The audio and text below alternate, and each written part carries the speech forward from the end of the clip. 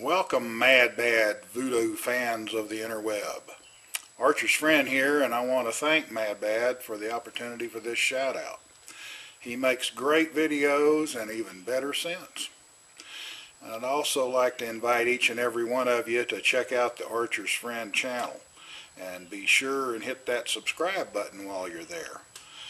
We're going to give you a short example of what you can find there, and expect to see you back many times in the future. Well, here we are at one of our favorite hunting spots, and we see a drop-tine moose. I've never seen one, never even heard of one before, and his buddies over playing kissy face with my trail cam got half of one palm eaten off or broke off or something. Just crazy things that we get to find and like to share with you. Now we have a drop-tine elk. This was at different years, pretty much the same area though.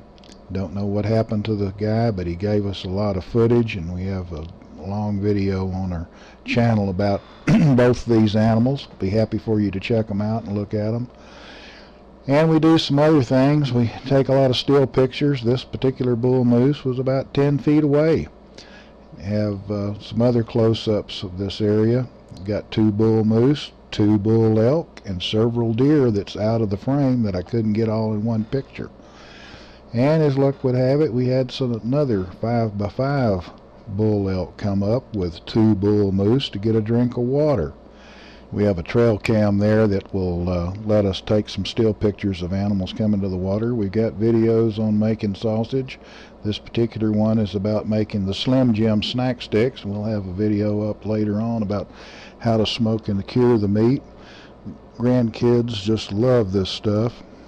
We also tell you about the butcher paper and how to wrap it, different kinds of equipment that we use that makes it easier. We have videos on tricking out ATVs, putting winches, mirrors, lights, accessories on the thing.